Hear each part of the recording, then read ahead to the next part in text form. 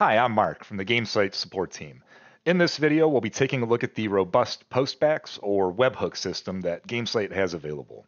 Postbacks can be sent to ad networks, BI platforms, or even other external services of your choice. Postbacks are sent as HTTP requests to an external web server, and most frequently those are going to be GET or POST requests.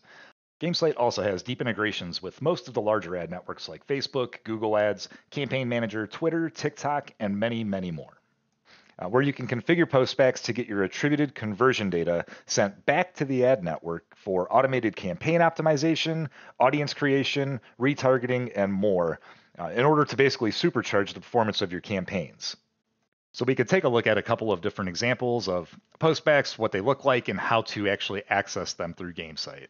So once you're logged in, under the Acquisition tab here on the far left-hand side, we click on Trackers, and that's going to take you to all of the trackers that you have created.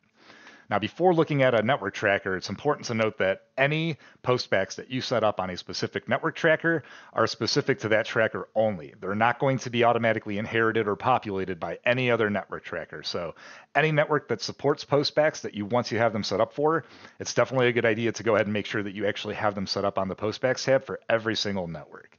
In this case, we'll just look at Google Ads.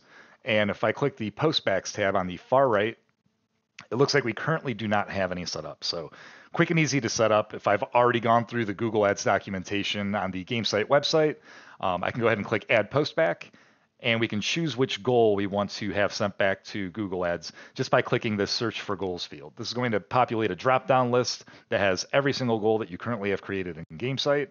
So in this case, we'll click on Purchase.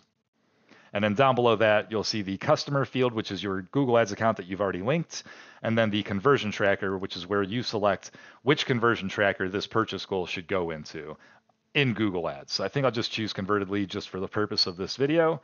We'll click save, and now the purchase goal is set up to post back to Google Ads every time it's attributed to Google, and it's going to go to the conversion tracker that I selected. So you can set up multiple goals per postback, or you can also set up multiple postbacks. So if we wanted to set up another one, in this case, maybe for D3 retention, we can do that just by selecting another conversion tracker. And now we can set up multiple postbacks, and these are all going to help our campaigns get optimized automatically through what Google Ads does. We have more documentation below this video that will walk you through setting up custom postbacks to those external BI systems mentioned earlier, as well as some different parameters you can set up on your postbacks as well, including a list of macros that are supported. So if you have any questions at all about postbacks, please feel free to reach out at any time. We are always more than happy to help.